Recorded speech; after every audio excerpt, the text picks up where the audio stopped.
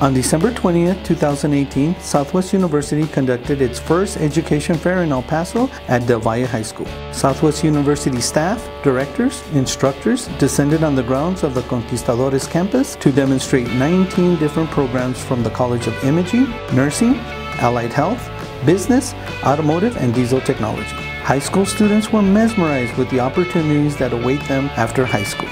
We displayed 14 different medical programs. Directors and SU students interacted with high school students, played games related to different career fields to help the students experience the healthcare industry and the various equipment used in the medical field.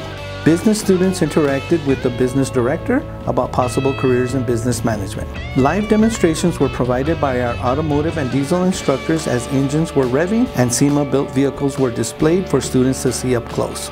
Over 500 students visited the education fair, and the students won prizes for their participation in answering questions. Del Valle's Student Activities Director coordinated a fundraiser during the fair and raised money for future events. Del Valle High School was extremely pleased with the success of the event and welcomes us back for the fall of 2019.